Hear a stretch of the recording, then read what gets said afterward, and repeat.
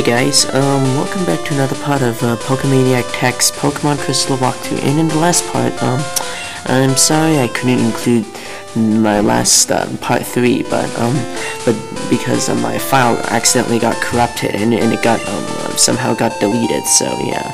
So but in the last part, all we did is that we just took care of the trainers. I named my rival Paul after one of Ash's rivals from the anime, because his attitude is like Paul's. He's stuck up, he's rude, only cares about strong Pokemon and this and that.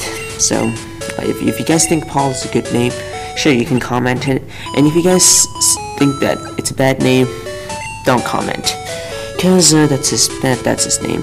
Oh yeah, by the way, I got a new Pokemon, a Bellsprout, and I nicknamed him Power Plant because obviously, it's time to start using the power of grass type moves. And this guy here, he wants a Bellsprout, and he's gonna trade. He'll give you a Pokemon that has a disadvantage against a Bellsprout, and that's an Onix. Well, it's good if you're going against the first gym leader because he uses rock types, and obviously, rock is good against flying, but other than that, I don't like Onixes very much. So this guy, he spins around for a while and says, battle gym leader when you did.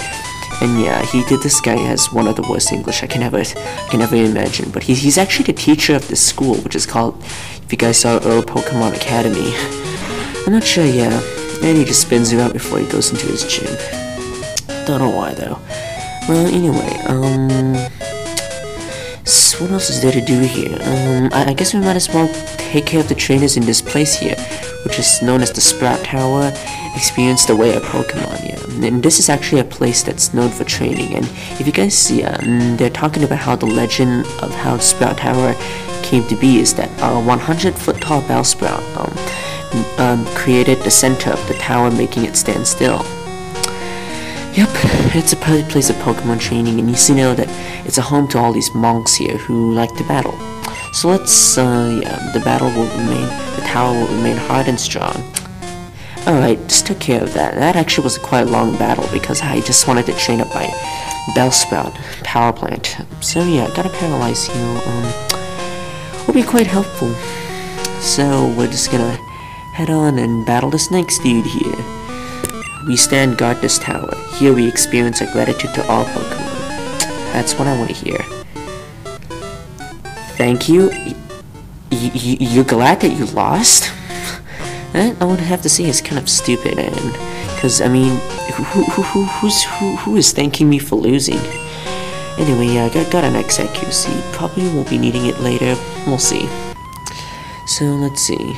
Who's this dude? Sway like leaves in the wind. That sounds like sleep talk to me. Alright, we defeated that guy, and okay. I forgot to get that item. You trained to find enlightenment in Pokemon. Good for you. So anyway, we're up against Sage Jin here, who has another Bellsprout. Might as well do a little training for my power plant. I think I can. I'll just switch out and go into Hot Tamale just to get some experience and save some time here.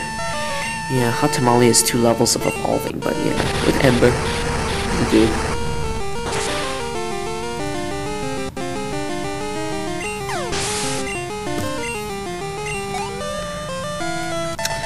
And he gets 54.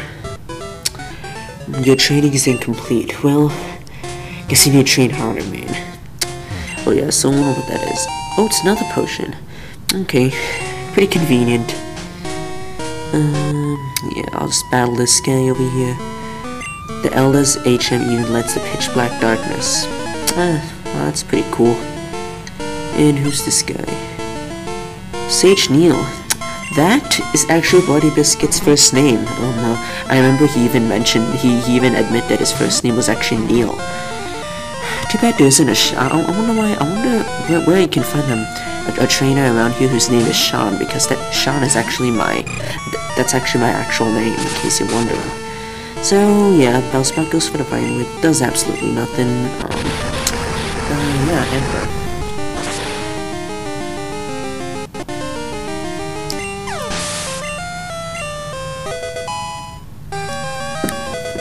Okay, that was me taking a drink there.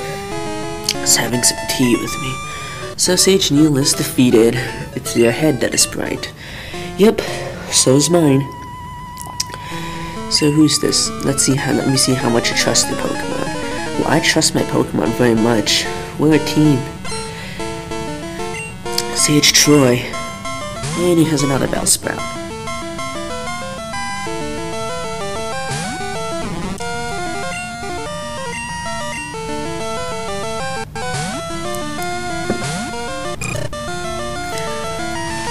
And he goes for growth.